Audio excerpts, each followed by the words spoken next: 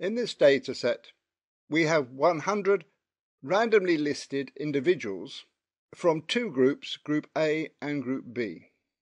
And for each individual, we have measured 9 properties, which are recorded here as the values V1 to V9. And to start with, we want to see if there are any groups of these variables which are essentially measuring the same or similar properties for that individual. So we will go to Stat, Multivariate Data, and we will investigate the clustering of these variables. And we need to select the variables, so we will select all of the variables. There is a variety of different methods that can be used to identify linkages between the variables. The default on Minitab 16 is average, but we can leave this as the default for Minitab 17. And we will specifically want to see the dendrogram. So we will run the analysis. This dendrogram has used correlations between the variables to identify similarities between the variables. And no two variables are 100% similar or 100% the same. They are all separated along the horizontal axis. But we can see that there are certain groups of variables which do show a high degree of similarity. For example, the variables V2, V5, V6 and V9 show greater than 80% similarity, and a separate group V3 and V4 and V7 also show similarity. But there are two other variables, V1 and V8, which do not show any significant similarity with any other variable.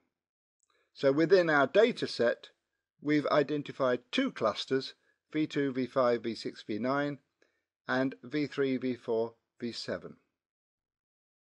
We can now also perform a similar cluster analysis, but this time we will look to see if there is any clustering between the observations or any clustering between the different individuals.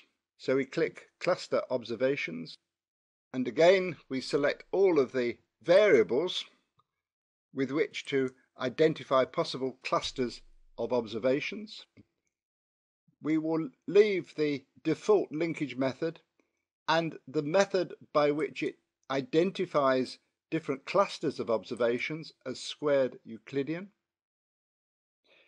We are looking to identify possibly two clusters within our data to see if this relates to the two groups of individuals A and B, and we will show the dendrogram.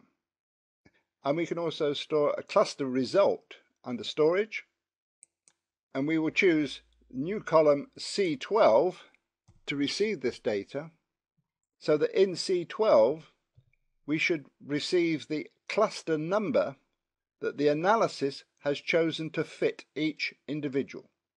So we go OK and then run the analysis. We have the dendrogram now. Each separate observation is listed along the horizontal axis, but we have 100 individuals, we have 100 observations, and of course the labels are now impossible to read as they overwrite each other. But we can see that the analysis has actually split the observations into two general clusters. It is impossible to see from this diagram which individual or which observation is in which cluster.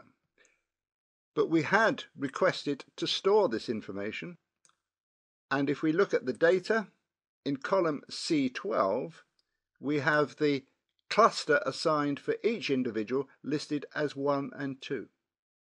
And we can compare the clustering of the individual with the group that that individual came from.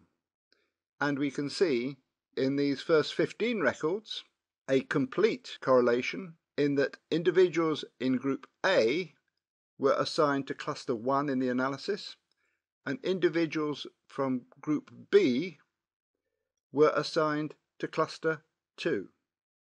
If we go through all 100 records, we will find that 43 of 50 Group A subjects were correctly assigned to Group 1, and 44 of the 50 B subjects were correctly assigned to Group 2, leaving only 7 from Group A and 6 from Group B who were misclassified. We can now perform the same cluster of variables analysis using SPSS.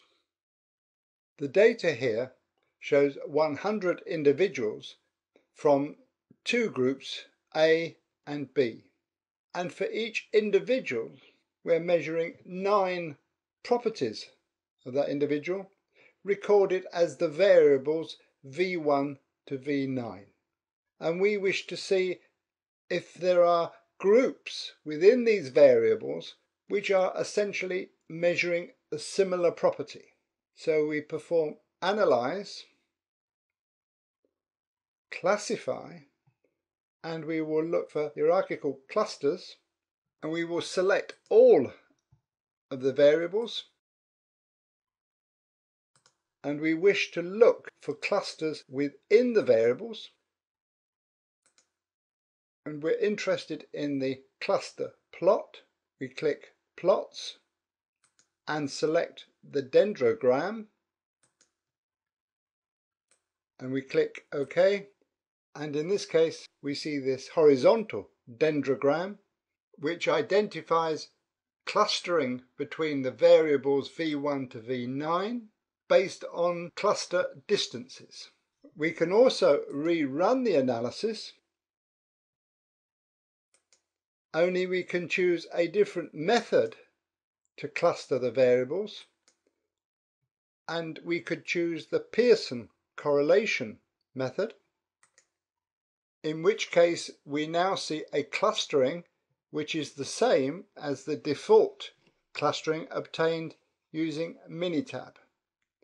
And in this case we see that there is the cluster of variables V2, V5, V6 and V9, a cluster of variables V4, V7, V3, and that the other variables V1 and V8 show no clustering with any of the other variables